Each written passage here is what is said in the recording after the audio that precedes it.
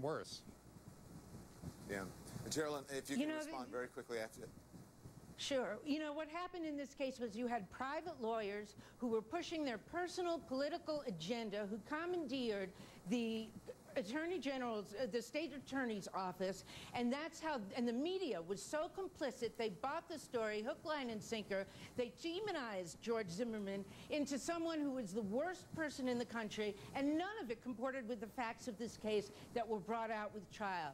The state did not have the facts to support this prosecution, and the jury saw it, and that's what happened. And the media and the private lawyers, I believe, were complicit, and we should all look to why politics is being brought into the criminal justice system. The criminal justice system was not designed to cure every conceivable social ill.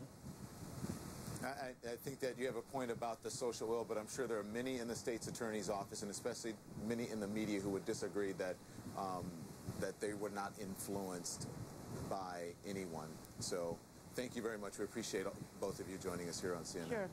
You're the latest in the Edward Snowden